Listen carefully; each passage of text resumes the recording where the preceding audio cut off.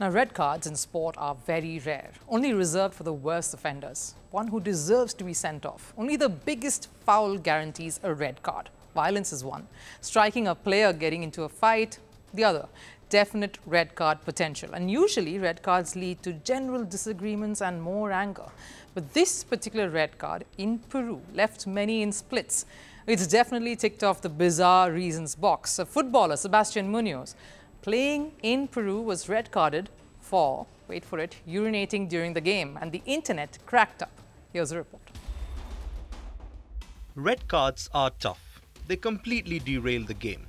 And if it's a key player who has been red carded, then the course of the game can change. The whole mood shifts. Now, red cards are a very rare sight in football or hockey. You saw India receiving a red card at the Olympics for striking the opponent. It was only the 4th instance in 11 years. In football, the occurrences are higher. It's a more robust game. A football game in Peru turned into a rather bizarre episode. Let me set this up for you. Atletico Awajun was playing Cantorcillo FC in a Copa Peru game. With the game tied at 0-0, Awajun received a corner in the 71st minute. But the game had been paused because Cantorcillo's goalkeeper was down injured. So, there was a bit of a halt there, with players of Cantorcillo FC crowding around the goalkeeper to check in on him.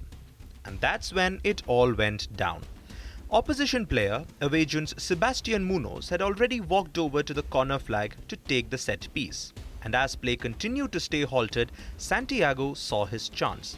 He just couldn't hold it in any longer, so he turned around and decided to relieve himself while the others looked preoccupied. But of course, to his misfortune, one of the Cantorcillo players caught him urinating and promptly complained to the referee. In true headmaster style, the referee forgot everything else, marched over to Munoz and flashed him the red card. Luis's injury was clearly forgotten because no one cared after this. Munoz was in shock, but he could do nothing but to sheepishly exit the pitch. Football has given us enough moments to look back at and have a laugh. The internet, of course, had a field day with many tweets and retweets, the majority seeing the funny side to it, and also sparking off debates on whether this deserved a red card at all.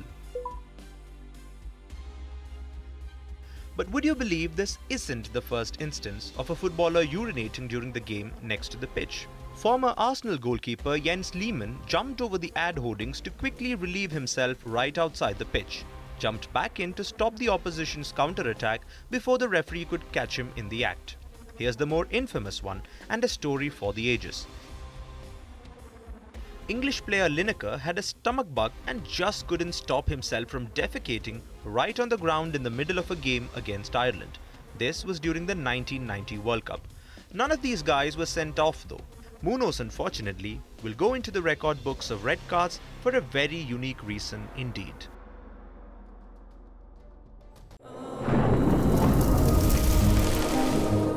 Climate change is on our doorstep. It's time for a revolution to take root. And it starts with 1.4 billion Indians. It starts with one tree for humanity, one tree for Mother Earth, one tree for our future. Project One Tree, a News 18 network initiative.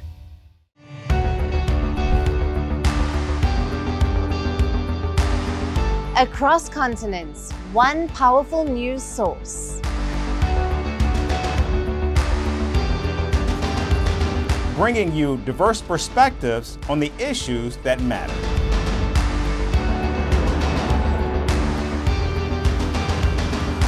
We go beyond the boundaries to give you that little extra about every sporting moment.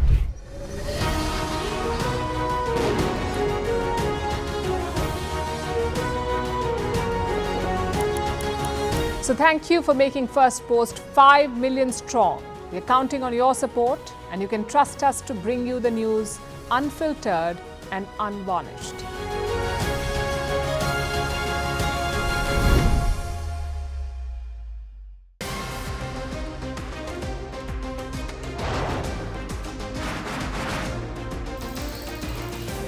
On the T20 World of Bangladesh has moved across to the West Indies. What can we expect from this? Hello, I'm Alison Green, coming to you from Durban, South Africa. Today we have a special show. We start with a report on India's shifting nuclear posture. The first time since India officially became a nuclear power. Hello and welcome to Firstpost America. I'm Aaron Ham, coming to you live from the nation's capital,